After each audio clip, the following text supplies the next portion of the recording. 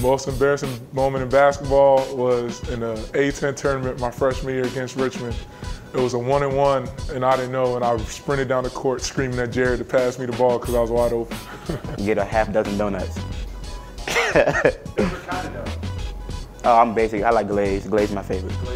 First is Madison Square Garden, so that's the biggest stage of basketball. So that's like, you know, every basketball player's dream to play in. So, and then you got the defending champ. So like that's just, it's like an A+ in both categories. The best hair, me.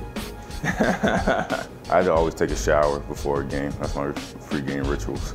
Most embarrassing moment was getting called into a game, thinking I got called into the game and I didn't, and subbing in to getting called back and watching everyone watch me walk back to the bench.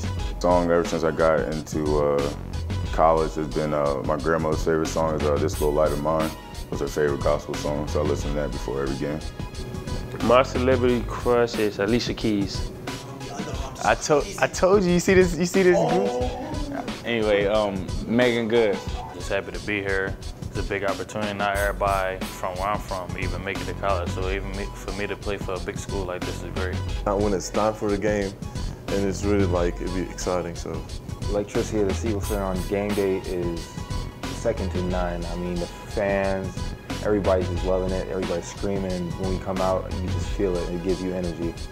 Obviously have Eric Maynard's number, so I got a big responsibility over my head, so got to show the part. I probably had to say pasta and 2 bags of Skittles. Worst dancer, I have to say Michael Gilmer. It means a lot to me, like working hard and actually see it pay off. Oh, it's live. I think it's the best feeling. That's one of the main reasons I love being here. You know, all the great fans and screaming and just selling out every game.